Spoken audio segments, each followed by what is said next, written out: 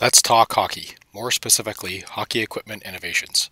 There have been many innovations for each of the 11 or so items of equipment hockey players wear and use. This video is going to focus upon the most important item of equipment in terms of performance, skates. Before we look at skates in more depth, let's take a very quick look at about 120 years of hockey equipment history. This is the team picture of the 1893 Winnipeg Victorias. The Vics went on to win the Stanley Cup in 1896. As you can see, equipment was pretty much an afterthought for the Vics. Skates and sticks were it. Here's Hall of Famer Ace Bailey, who played for the Toronto Maple Leafs in the mid-1920s and early 1930s. Quite a difference in terms of equipment compared to the Vics players.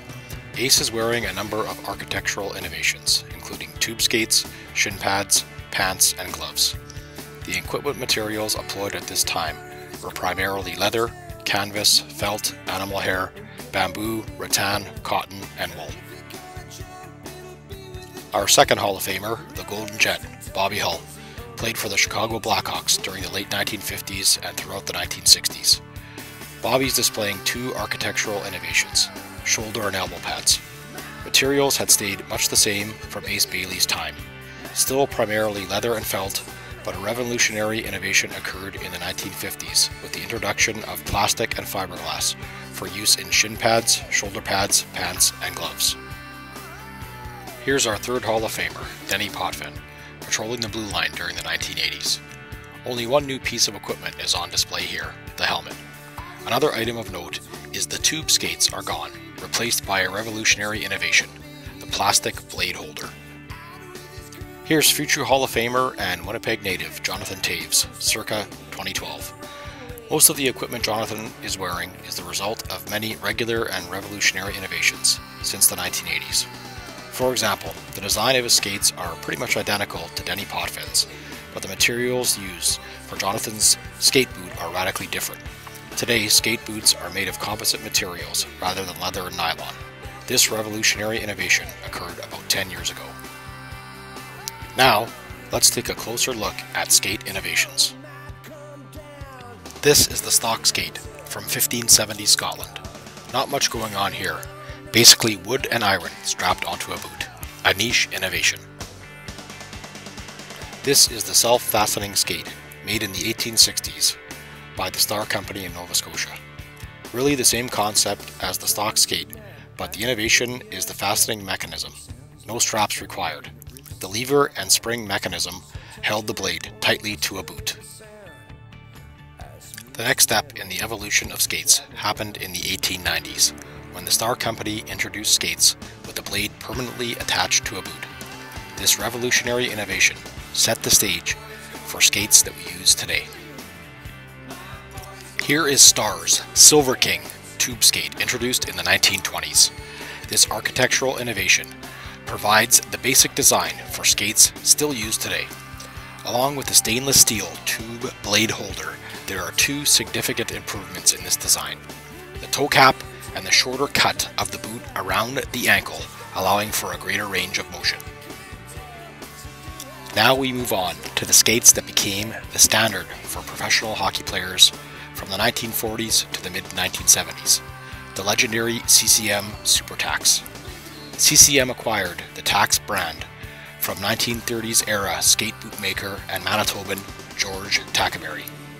You can see a number of regular innovations on these skates, including toe cap and heel reinforcement, felt padded tongue, tendon guard, and the introduction of a rubber plastic sole. During the 1970s, SuperTax lost their dominant market position, with other skate makers emerging. The Tuck plastic blade holder was a revolutionary innovation introduced in the 1970s, as seen here on this pair of Bauer Supreme Custom 100s. As you'll see on our next pair of skates, the Tuck blade holder is still in use today. Here is the cream of the crop for skates in 2012. Bauer Supreme Total One NXGs. These skates are the culmination of the revolutionary innovations that began about 10 years ago. The elimination of leather in skate construction. The NXG's boot is made solely of composite materials. The composites used for this boot allow for thermal forming.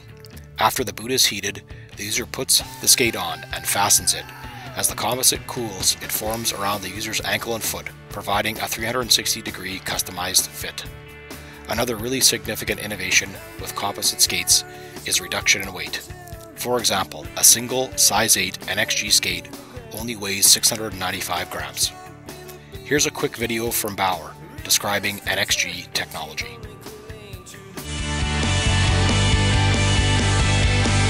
Hi, I'm Keith Duffy, Senior Category Manager for Skates at Bauer Hockey, and today we're here to talk about the new Supreme Total One NXG.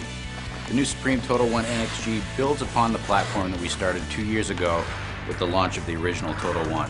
Supreme Total One NXG has a patented flexible tendon guard, even more flexible than the original Total One. This exposed injected tendon guard eliminates layers on top of the tendon, allowing us to help reduce weight, but is specifically designed and engineered to give the player 5 degrees greater range of motion. Inside the tendon guard, the design intention was to add a little padding. So it's the first time we have this feature, and it gives a better feel, a better comfort feel on the inside of the skate. Some improvements on the 3-flex tongue. We added the protection component into it, so we made it a little bit wider. It feels more comfortable, it covers the foot better, and there's a lot of talk about protection from slap shots, and we've improved the 3-flex tongue by giving it better coverage on the top of the foot.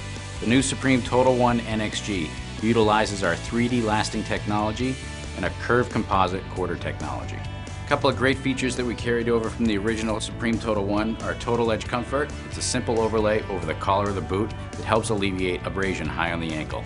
Our ultra lightweight vented outsole provides a much more breathable skating experience and also helps the skate dry out much faster. The NXG also has a new footbed with a great new feature, Ergo Toe Protection, to help alleviate abrasion inside the toe cap. The Total One NXG skate features a hydrophobic grip light liner. It's extremely lightweight, durable, and helps pull water away from your foot.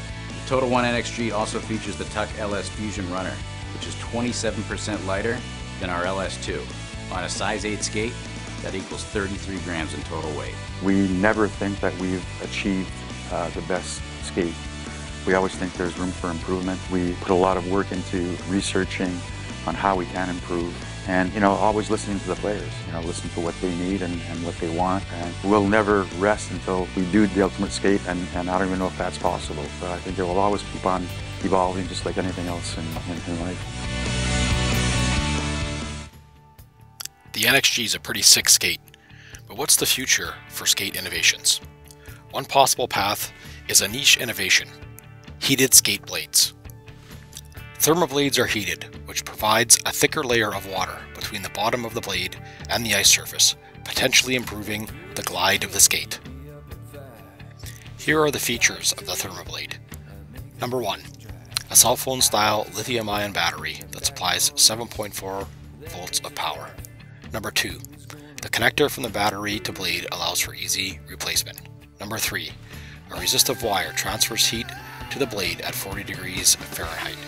Number 4, the blade has a vibration dampening overmold that provides a unique interface design with the holder. Number 5, locking nut is designed to swivel into optimal position as the bolt is tightened. Number 6, there is no exposed circuitry. The resistive wire that heats the blade is secured under the blade overmold. Number 7, the on-off switch is a proximity sensor to ensure the blade is not inadvertently turned off during the game. And number 8, the holder has been designed with a slightly raised heel that allows for maximum knee bend and brings the weight onto the ball of the skater's foot for increased power and control. During the 2007-2008 season, 5 NHL players, with the approval of the league, used Thermoblades. Somewhat surprisingly, the feedback from the players was negative. For the most part, they were unable to notice any significant difference in performance when compared to non-heated blades. As of 2012, Thermoblades are still around, but not approved for use in the NHL.